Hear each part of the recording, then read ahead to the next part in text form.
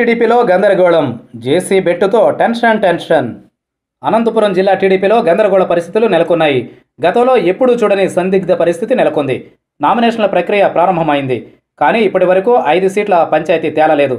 దీంతో టికెట్లు ఎవరికి వస్తాయనే ఆందోళన నేతల్లో నెలకొంది. సొంత పార్టీలోనే నిరసనలు, ఆందోళనలు, బెదిరింపులతో వాతావరణం వేడెక్కింది.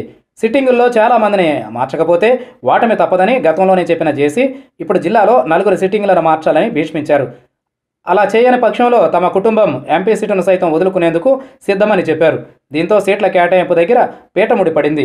సిట్టింగ్ ఎమ్మెల్యేలను మార్చేందుకు ఓకే చెప్పిన చంద్రబాబు జేసీ చెప్పిన వారికి ఇచ్చేందుకు రెడీగా లేరని తెలుస్తోంది.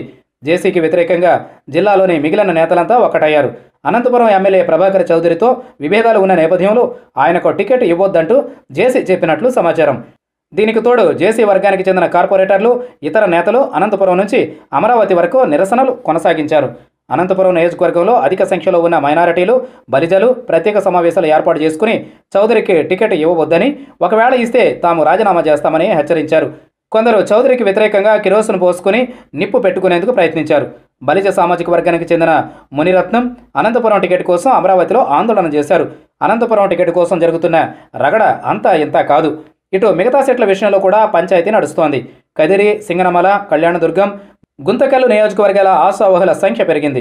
దీంతో ఒకరికి సీటు వస్తే మరొకరు సహకరించే పరిస్థితి కనిపించడం లేదు.